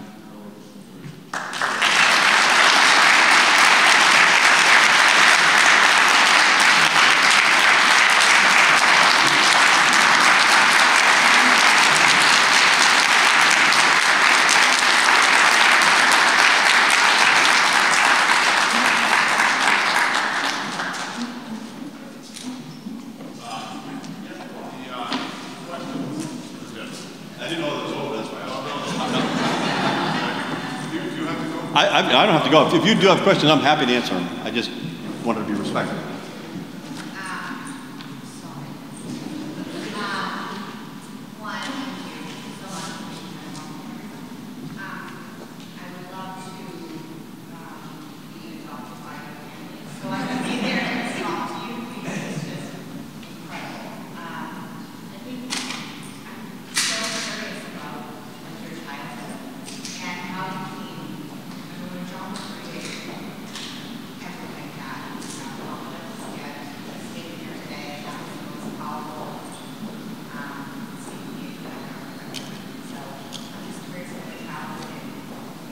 Yeah, so, I mean, middle-class family running, you know, in the town, probably lower end of the middle class. Dad was a federal investigator. But I think the best part of my family was we had a good family, like we were tight, close.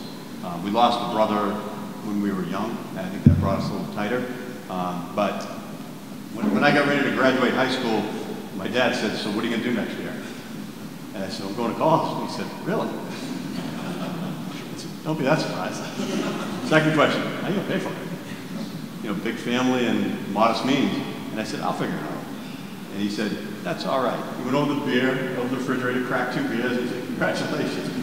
So that was the prep work. And, you know, I was interested in wrestling at the time. I wrestled in college. I played lacrosse 1 year. I was more interested in that than academics at the time. And it was kind of a waste, you know, college I got through. But I was able to start figuring out you gotta spend more time and learn. And I had that opportunity to go back to BU and teach for 3 years, and I got a master's in communication. And it's really one of the top schools in the country for that. We had a medical challenge in the family, and so my wife and I created a nonprofit research foundation in my mid-career. And so I used the work products from my master's program for the foundation. So everything I did, I had kind of double purpose on. But as I learned, you know, and there's a good expression, C students rule the world. I had a coach at a party. It was a Pop Warner, a bunch of guys I grew up with, Pop Warner football, 1970, C team. We had our reunion thing, and he looked over and he goes, both my brothers were very successful again, and they both did well. And he said, damn it, boys, who would have thought? So, to give you a point, it's a lot of good opportunities, good mentors along the way. But I will tell you it's one thing, and I forgot to mention this, it's the willingness to step through the looking glass. There's so many people that tell you they could have, would have, or should have, because they didn't. And every time you step through the looking glass into the unknown for an opportunity, you're assuming some personal risk in your professional career, your personal life. You know, there's so many different pieces to it. But you know, you don't do it frivolously, but when you do it, you do it with an informed kind of thought, and you say, yeah, I feel good about this, I'm going to do it, and you know, and then you burn the lifeboats and commit to it. Because a lot of folks give themselves an out. Don't give yourself an out. When you commit to a course of action, burn the lifeboats and go all in. And, you know, and if it fails, you start over again and you try something new. Because if you don't try something, you can't fail and you can't succeed.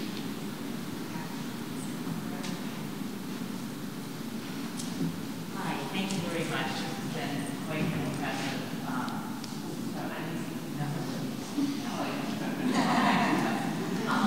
Excuse me, thank you. My question is just this, because this applies to all of us at Boathouse. Was there something poignant in your life as a young man or before you went into the service that influenced your mindset to be able to adapt to change and be able to do what you did in the service and come up with plans the way that you did? So there's an expression in the military that they actually teach you that says no plan survives contact. You just come up with the best plan you can and know that it's going to fall apart, but you've got to be able to adjust. Folks that get too rigid and try and follow something to the letter don't anticipate all the gremlins out there, the technological gremlins. I took a leap of faith today by working on my iPad just because I ran out of time yesterday. I always have it printed out. I always have it in a little case with plastic protectors because I've had a speech disintegrate in the rain before. Again, lesson learned, right? But I think, you know, for me, the turning point for me was Iraq. You know, Afghanistan to some degree because they derailed us and we had to work through it. But when we got to Iraq, it's a large-scale combat operation. It was fluid, and frankly, they did a really good job. There's different phases of an operation, but phase 3 is the combat operation. The other 2 are leading up to it. Phase 4 is after you've won. What are you going to do? There was no phase 4 plan. I know it. I was there. They said they gave one-line thing: implement stability and security operations. What does that mean? How? Right? And so we had to figure it out. And that's really what it came from. You had to figure out, but the knife cuts 2 ways. No one's telling you what to do. And I love that part of having a blank canvas and chart my own course. Because anytime I could do it, just like I did after General Allen gave me that green light to do whatever I wanted, I loved it because once you get those 2nd, 3rd, 4th, 5th rotations, the rules come in and we call it the stupid shit factor. Where they come up with bureaucratic impediments to success. And I've always hated those, right? And going back to Afghanistan, having been there in 2002, going back there in 2010, 11, and 12, I was worried about that more than anything because everybody in the world would want to help me with my job, as if they didn't have enough to do for themselves, right? And no, you shouldn't do that. No, you shouldn't do that. You should build this lease for a parking lot the size of this room to $15 million a year because they want that. And it's like, no, I won't give you anything. And then the guy settled for $400,000. But having that freedom, I think, is huge because your destiny now relies on you. But anyone that thinks they can do it themselves is a fool because you got to work the collective intelligence of your leadership team. Because as we all know, I might have a good idea, but when I bounce it off you, it gets better. If we bounce it off 3 or 4 trusted agents, we got something really good at the end of this. And if you think you've got it all, you don't. And that's why you're constantly evolving and iterating and becoming better.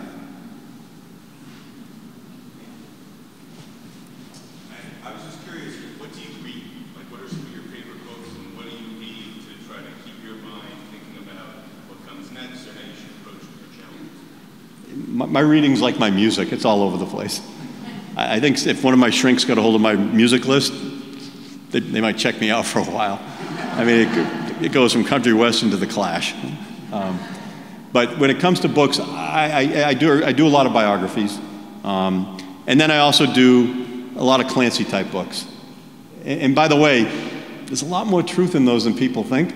You know, when they talk about at least 4 books I've read in the last 5 years have shown kind of what's going on in Ukraine now, where Russia went into some Eastern European country to do something bad, and then the US implemented sanctions. So when somebody said, how do you think Putin's going to respond? I go, I don't know, if he read half the books I've read, he knows we're going to do that, right? But I've also read history, because history does repeat itself. And I just finished an amazing book that covered the entire land campaign for the European war in World War II. And I knew it pretty well, but this was well researched, and it got into the very detailed stories. And when you start hearing that, a lot of times I just use that for my own mental agility, to think, what would I have done if I had faced that? What would I do? And as my wife said, it's painful to be around me sometimes, because with the way my brain works, I can be sitting at the line at a sub shop going, I'd move that over there, and I'd move that over there, and I'd move that. You can't shut it off, and you just don't try not to say that to anybody. But my brain doesn't work well in a lot of ways, right? I took 6 years of Spanish, and I go to Paraguay, and I'm talking like a first grader.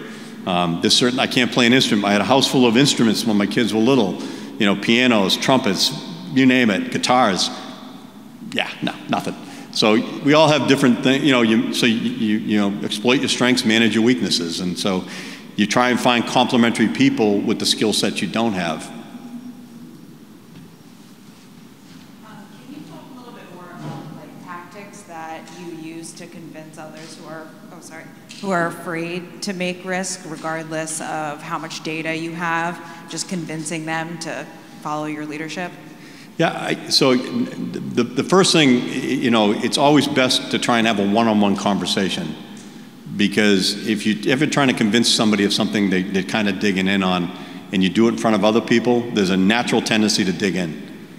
So I try and bring people, go grab lunch with them and have a conversation, time permitting. I mean, the beautiful part in the Army is, if it's a high up-tempo situation, it's like, yeah, thanks, no. But in the private sector, you have to do that. And I would tell you, I learned a valuable lesson when I came to work at MGH, and John, you're familiar with a lot of the people there. I talked with the chair of psychiatry, and there were 18 chiefs and chairs of different departments at Mass General. And after I was hitting a lot of headwind on creating this 14-day intensive clinical program, they started having me meet with Jerry Rosenbaum once a month. For a one-on-one, we'd kind of talk through the issues and challenges. I still think it was to check on me. But Jerry talked to me one day, he goes, I know you're frustrated. And he goes, I know you're used to just saying, do it. And I said, no, that's a misconception of the Army. I have trusted advisors that I talk to. At the end, it's my responsibility to make the decision, but I do listen to all sides, because you get a better product. I said, I'm just frustrated that we kind of got where we are, and it's still dragging, and people are dying. And he said, yeah, no, I hear you. He said, at Mass General, we have 18 chiefs, and if 17 out of the 18 chiefs agree to something, what do you think we call that? And I said, landslide victory. And he goes, a good start. We still got one. And when we get that last one, though, we move heaven and earth and throw every resource we have at the problem, and we get it done. And so that to me, you know, lifelong learner, that was a valuable lesson. And so although I've had a lot of yin to my yang professionally, especially in the private sector, I'm surrounded by doctors that all went to Harvard. I'm the dumbest guy coming into the room every day. So I got to work on my wits. I've got to be agile, adaptive, but I do have to listen because I don't have all the, and by the way, we're talking about medical. I'm a soldier. When they asked me to run Boston Hope, I have a daughter that just abuses me on this stuff. And she said, yeah, that makes perfect sense he'd call you because there's nobody in Boston with any experience in hospitals. So again, that's my family, by the way. So anyway, yeah, I think working it offline and trying to show them why they're. I had a sergeant major, and so in the structure of the military, there's officers, and there's non-commissioned officers, and there's enlisted soldiers. And the non-commissioned officers are the backbone of the Army, and at every level of command, you have a partner. So as a platoon leader, as a lieutenant, I had a platoon sergeant who's my alter ego. He's got 7 to 10 years in the Army, I've got a year. And so he's supposed to offset any weaknesses I have. I have much higher professional education than he does. As a captain, I have 200 soldiers, and I have a first sergeant, and then we have 4 lieutenants and 4 platoon sergeants and 200 soldiers. And so he's the guy I talk to if there's an issue that I'm not comfortable with or I need advice, or when I tell him what to do, he's gonna give me feedback and honest feedback, and that's his job to do that. And so as a colonel, and then on up, you have a sergeant major, command sergeant major, and these guys are good. My command sergeant major had fought 2 tours in Vietnam. He was in the Iraq War, and he was with me in Fallujah. He had almost 40 years of experience, and everything good, bad, or indifferent, he'd been around it. And he had taught me a lesson back in the early 80s, and he said, you know, you're an officer, and I have to do what you say.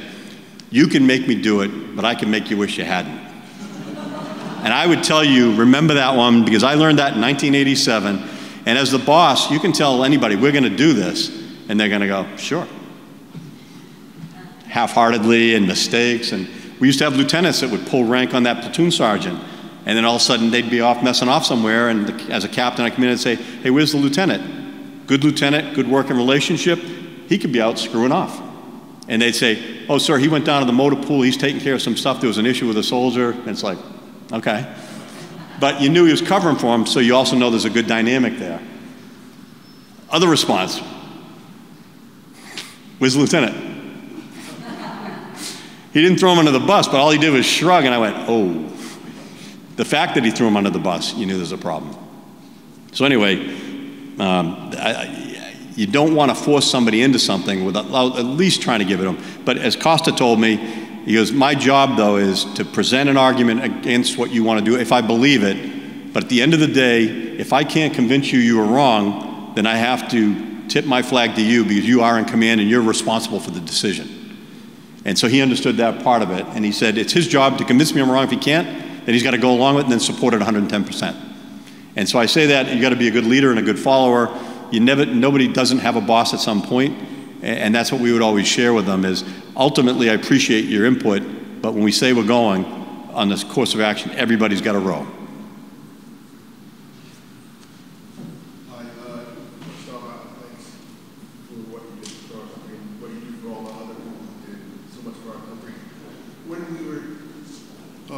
I've never had to use one of these before, but usually they're taking it away. When we were thinking about, like, you come in, the business that we're in is focused a lot on narrative, and I was thinking about how, you know, war fighting is very narrative-based, like the Marines with Belleau Wood or the Chosin Reservoir or the armored personnel carrier that you had to move because it told a story that was not, and then thinking about what you guys do at home base with a lot of the trauma is addressed through narratives, addressed through telling those stories most often. And I just wondered if you had any thoughts on narrative and the role, because I'm obsessed with what I do and I always try and bring it into everything. So I go back to narrative, right? So out of all the branches of the military, you hit a raw nerve with me. The Marine Corps has the best PR. I swear to God. So Who won the war in the Pacific for the U.S. military? Everyone says the Marine Corps. So if you look at the military, the U.S. forces in World War II, the Army had 100 combat divisions. The Marine Corps had 6. In the Pacific, the Army had 20 combat divisions. The Marine Corps had 6. They fought in all the same campaigns. They lost a lot more people. They won just as many battles. But from the halls of Montezuma, every grammar school kid knows the Marine Corps hymn, because they have the best PR machine. Today, in the world, the Marine Corps has 190,000 troops. The Army has 1.1 million. When we were in Iraq and Afghanistan, we had 120,000 troops fighting in Iraq. The Marine Corps had 25,000. And by the way, heroes, they all do great things. We could just send one more division. But they are a remarkable group of young men and women. They are heroes to the core, but because they have this amazing branding, they have this amazing narrative. Prior to World War I, they weren't even involved in any U.S. war. They just worked on the ships and they were naval infantry to protect the captain and the ship from boarding parties. That's it. Revolution, Civil War, Spanish-American War, any of those wars, they weren't involved in the least. World War I, they had 20,000 troops there. The Army had 1 million. And so Patton and all those guys bristled when they hear about Belleau Woods, because they were part of the 2nd Infantry Division, U.S. Army.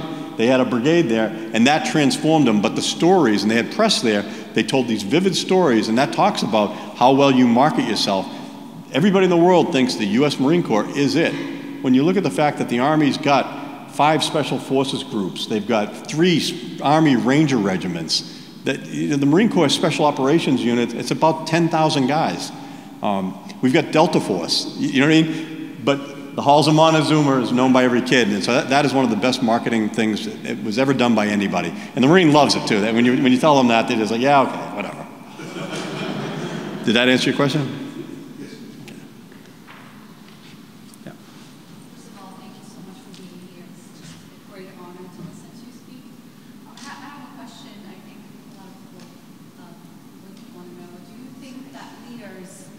Are they born leaders, or they are taught to be leaders? Yeah, that's one of those age-old questions. And I would tell you, no one is a completely born leader. Some people have attributes that help set the path for that, maybe. And I think, you know, what we do, a lot of times we look and see how people do on the sports field. That they played a lot of sports, they were team captains on sports, because that's an early indication that others thought they were pretty good as rallying a team and so forth. But it's not the end-all be-all. And I would tell you, all too often, you see a person, they call them spotlight rangers. When the spotlight's on them, they're doing everything right. And when you're in peacetime and you're doing it 8 hours a day, you can put on a good show. But the true measure of a person is during a crisis, or in our case, during a deployment where the spotlight's on you 24/7. And we saw so many folks that were just quiet professionals that didn't seek the limelight, that weren't in the limelight, that shone. And we saw so many folks that we thought, and we put a lot of stock in, that, you know, he or she is just a stud, and they turned out to be a dud. So after that first deployment experience, I saw that firsthand. I saw some folks fall apart that I really had a great deal of respect for, and they really turned to trash. In some cases did some pretty bad things. When I say that, internally, nothing like war crimey, but they were bad people, and they failed us miserably.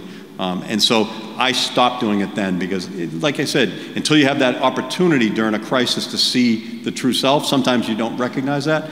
I also taught ROTC, I back up, I taught OCS as a TAC officer, and if you've seen Drill Sergeants or the movie Officer and Gentleman, it's a very aggressive, yelling and screaming, high-intensity environment, because you're transforming an enlisted service member into a commissioned officer in a very compressed time period. So it's high impact, high energy, and you want to weed out anybody that's just doing it for the wrong reasons. They want to get more money, they want to boss people around, you know, silly stuff. Brutal on that stuff. You got to want to be there, and we make sure you want to be there, because we make life so miserable in that environment. You do. By contrast, ROTC, is like a country club. They're college students. My wife went through ROTC, and when she went through her advanced camp training at Fort Bragg, if she maxed the swim test, she got to go to the officers club and hang out and have lunch. That wasn't even a thought. I mean, we get a Coke. You can get a Coke, yeah, you do, you did great. And they could go out at night to the bar. Again, things that weren't even considered for us, but the reality was 70% of the officers that go in the U.S. Army come from ROTC across the country. We have to support a 1 million-man army. And so we see a range of people, and we see the folks from the military academy, West Point. We see folks from VMI, Citadel, which are pseudo-military academies in a sense, Norwich. And then you've got folks that went to OCS. So we've got this broad mix of people, and we all come together when we go to our basic course. Whatever specialty you are, if you're infantry, cavalry, armor, artillery, then all these people mix together, and then you get branch qualified in a skill set, and you become a cavalry officer, an infantry officer. But when you go there, you encounter all these guys, and you know, we used to laugh because we could spot the ROTC kids because the uniforms were a mess.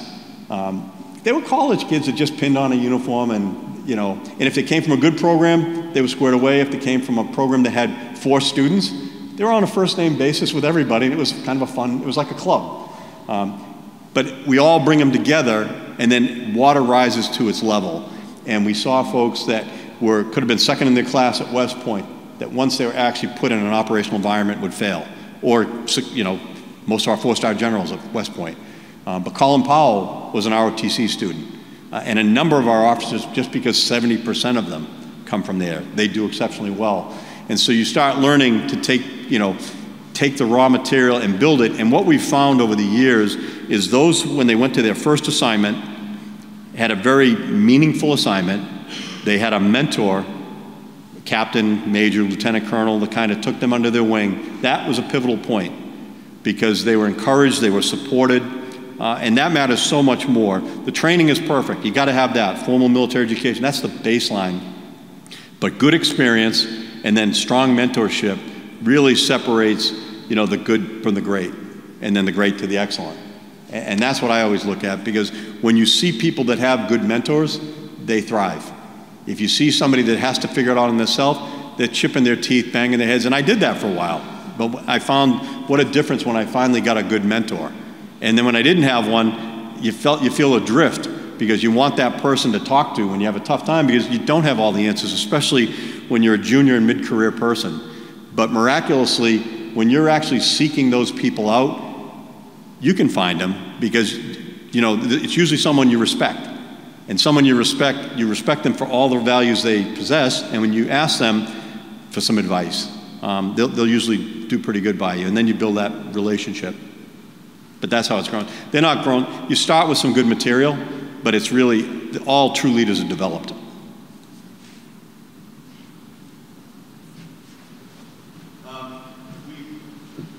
We talk a lot about seeing opportunity when it comes. In your experience, have you found that the need to innovate happens and you realize it in the moment, or do you experience a lot where you see it coming? So part of it is you have to be looking for it. By the time it just pops up and it's obvious to everybody, it's passing you by. It's like, you know, you're looking out the window and the billboard's right there. You already missed the exit. You've got to be looking for it and open to it. A lot of people are just focused on getting through today. Do you know what I mean? Because we all have tough times. We have to juggle family, relationships, employment. If you got a hobby, if you golf, you know, all those things get managed. So a lot of people shy away from new things because I got too much on my plate. And that's what I run into more on the naysayers. They've got too much on their plate. They don't want to do something more. And I got to tell you, one of my biggest frustrations still at home base is when we talk about innovative new programs, like with the Apache, Hopi, Navajo, they're thinking, crap, he's giving us more work. And I tell them every single time, a vision without resources is a hallucination. I won't participate. I've participated in hallucinations half my career because I worked with the government. You know, they had all these nice, you know, phrases, do more with less. That just means you're not giving me what I need. But if you want a resource of vision, that's how you succeed. And what I've always told them is, look, we're gonna find a gap, we're gonna identify a gap, we're gonna build a pilot, we're gonna pilot out of pocket. But before we implement, we're gonna find a funding source and a scalability plan. And then we're gonna drive it, just like, going back to what Jerry Rosenbaum said, then we're gonna move heaven and earth. Then we're gonna bring everything we can to this thing. I had a conversation, Mike Linnington, I told you he was the director of operations in Afghanistan when I was there, and I had that midnight meeting with him, briefing and conspiring a new mission for my command. Mike is now the CEO for Wounded Warrior Project. And I trust him with my life overseas, I trust him with my life now, and so having a partner organization that's a significant funder of mine, as a personal friend and somebody I believe in, we had a conversation, the last few months. I need $1.5 million to build out more space so I can improve and increase the number of folks I treat through my brain injury program. He's got 140,000 wounded warriors. If you go back to Forrest Gump, this is peas and carrots time. I can do something, he's got people that need it, and that's what he raises $500 million on every year, right? And so he wants to fund good project. And my team has to submit a formal proposal, but I can call him up and say, here's what I'm thinking. What do you think? I like it. Put something together. And I already know the boss already said yeah. We've got to go through the dance, and we've got to go through the bean counters, we've got to do all this other stuff. But he just called last week to say they got $1.5 million. We asked for more than we probably should have, because we also wanted money to pay a 10-year lease on the property, and their contract is only going to go out to 5 years. And he said, yeah, nice try. When we negotiate the next contract, we'll fund 5 years, but it stops there. Because if we stop funding you, we're not paying for the lease for a building we're not using anymore. You know what I mean? But it's straight up, and it was a frank conversation. And so, vision without resources is a hallucination. You got to resource things, have a plan to scale it up. But again, folks do get nervous about that. You're going to make them do more, and that's it's a natural response, because everybody feels overworked. And again, then you got to sit down, take them out to lunch, have a one-on-one conversation, so you're not fighting a mob, because you don't want to fight 3 people. You want to fight one at a time. If, otherwise, collectively, they all adopt everyone else's problem, and now you got a wall you're dealing